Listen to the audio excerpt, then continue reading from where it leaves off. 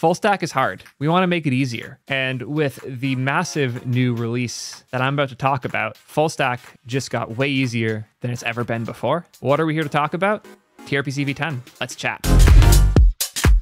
So, what's so special about tRPC v10? Well, honestly, v10 is not a fair name. This should be v2. This is the first true 2.0 massive overhaul release of tRPC. Breaks everything, it changes everything, and it makes our experiences as full stack developers better than they've ever been before. If you're working on a full stack application where the front end and the back end are made by the same team and both can be TypeScript, you're probably messing up if you're not using tRPC. I know it's a bold statement, but we're at that point now. GraphQL is great as soon as you have different teams working on those things and multiple clients that are consuming them. And then REST is great once you have external consumers from other companies. What we're here to talk about is how to move as fast as possible without breaking stuff in your full stack application that you and or your team are working on. So what changed? Well, two big changes combined with one really nice tool to help you move over. That's what we're here to talk about. Big change number one. We no longer define things through a route syntax where we chain queries. The chaining syntax made my little functional programmer brain all nice and happy, and I certainly enjoyed it. But if we look at some of the old syntax, I will show an example of a v9 router where we create the dot router and then we chain dot query calls on it. This had a few problems. The big two were the inference system was chaotic because it was chaining all of these queries and mutations. The other thing was the TypeScript performance was crap because it was chaining all of these things. So if your goal was to have a giant tRPC code base, this was kind of fighting with us, and it made some of the magic they wanted to have, like go to definition, a lot harder. With v10, things are a little different. A router now takes in an object, and this object has keys that are either other routers or are procedures. A procedure is a thing you define externally or internally in line here. And this router has a query on it, user by ID, which is a procedure with an input that we don't know the value of. We check if it's a string. If it is, we return it. Otherwise, we throw an error because it wasn't a string. And now, when we have this query, we are certain that the input is a string because we validated that here and we threw an error if it wasn't. This makes much more composable procedural design of your APIs way simpler. But the magic that this enables in your developer experience is really what I'm here to show off. So we're going to use the best way to start your full stack app real quick, create T3 app. Make sure you check it out if you haven't already yet, create.t3.gg. Help us keep that star count going. We just broke 10K and I want to go way further than that. The devs have been working way too hard on Create T3 app to not see this project blow up. And I do firmly believe it's the best way to build your full stack applications. So we're going to create a new one.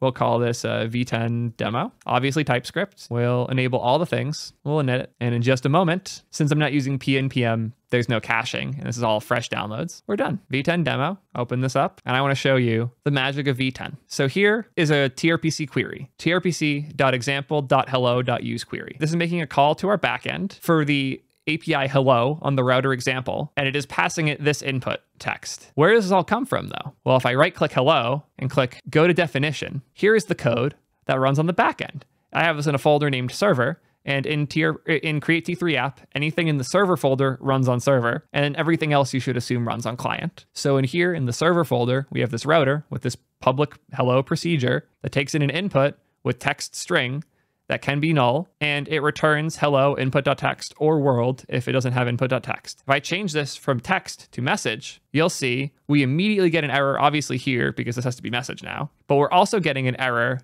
on the client because this expects that to be message.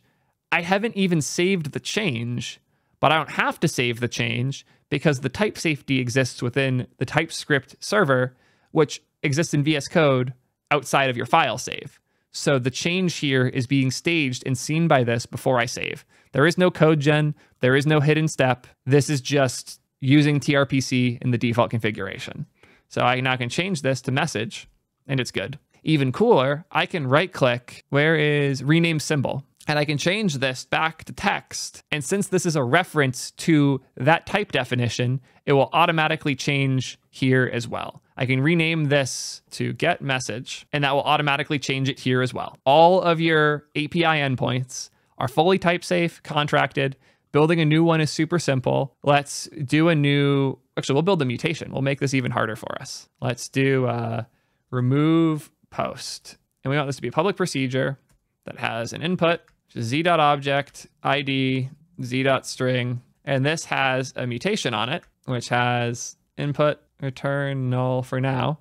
But here's a mutation that has input.string, or input.id, which is the input.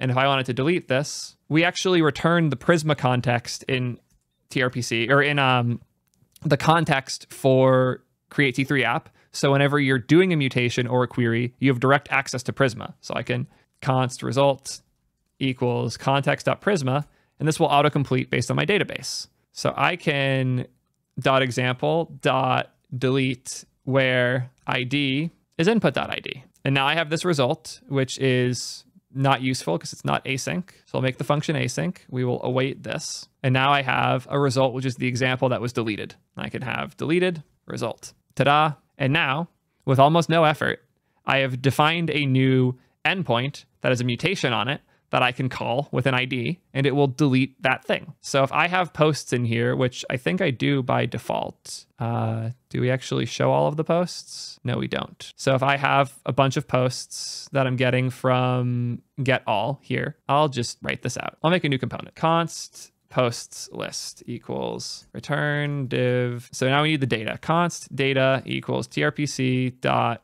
example dot. Notice how it all auto completes. Oh, this is .use query. And now we have the data. If no data, return div loading. And now we know we have data at this point. So what I can do, data dot, and this will autocomplete, dot map, post. Cool. What is this mad about? Does post not have a title? Oh, I need to wrap this, I think. Oh, I know what I'm missing. I'm stupid. Cool. And post doesn't have a title. So here I'll type post dot, and it autocompletes with all the different values that post has. Are we not selecting all of them, or does it just have nothing else? It just has nothing else in it. That makes sense. But we have post.id. I'll just show that here. Let's say we want this to be deletable. Button on click equals, we're going to need this to do something. But right now it doesn't have to. It's going to be mad because it doesn't. But we're going to add mutate equals trpc dot example dot remove post dot use mutation. And now mutate post dot id. This is mad because post.id isn't what I pass. I have to pass id post.id as the input. And now this should be good because I'm passing it the variable with id string. If I change this in here from id to be post id, we'll get our type error here because this needs post id. And now I have a button that when clicked will call this backend code that deletes this. Also, I renamed that the wrong place. This is post id here, and it would be post there too. Ta-da, that's it. Full stack development, never been easier and more type safe. I'm genuinely so hyped that at any point, if I see a query or a mutation, I want to know what it does. All I have to do is right click and go to definition. And now I'm in the backend code that actually processes that request. If your front end and backend code can both be TypeScript and be in the same repo, this is unbeatable. This is the fastest you can move with full stack type safety without compromising your data loading patterns in a way that isn't super specific to the tech stack you're using. Things like Remix have some of this, but it does not have this powerful of a mutation primitive. That's for sure. Solid Start is getting kind of close to some of what they're building. But if you want a framework agnostic, type safe solution in TypeScript for this type of thing, tRPC is unbeaten, so powerful. So we've seen the new procedures that we can generate. We've seen the new syntax. We've seen the magic of go-to definition. But we're already using V9 for a project. How do I migrate to V10? That looks like the syntax is entirely different. I'm going to have to rewrite everything. Yeah, I did that rewrite actually, and I wish I didn't do it so early because, man, they made it a lot easier for everyone else. There's two things that will make adopting V10 much easier. The first one is the interop flag, which lets you use a V9 router in a V10 router so you can still fall back on the old way of doing things until you finish migrating. Or, there's a really big fun or, Sachin made a code mod that will migrate most of your V9 code to V10. It will read your code, make changes, and spit out V10 code, and throw a few errors letting you know what it couldn't change for various reasons. And from there, you're now in a place where you can move much faster. There's actually a really cool PR on the Calcom GitHub that Julius did, where he ported cal.com, which was using tRPC v9, over to tRPC v10. A lot of this was taking advantage of the code mod that did a lot of the work. And then from there, he went and made the handful of additional changes.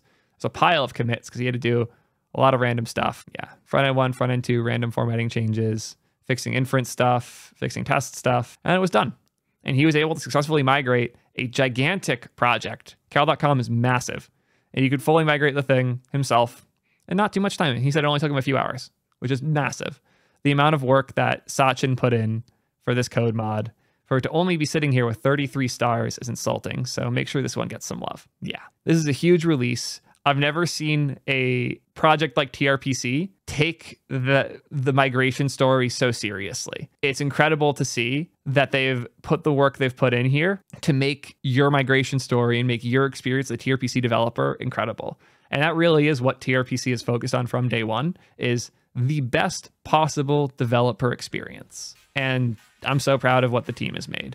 Alex is killing it. Sachin's killing it. Trash is killing it. Julius is killing it. And all of the people I'm forgetting to list right now are as well. tRPC v10 is a massive new release that makes full stack development better than it's ever been. If you haven't already tried it yet, please give it a shot. The best way to get started is with Create T3 app, create.t3.gg. Let me know what you think.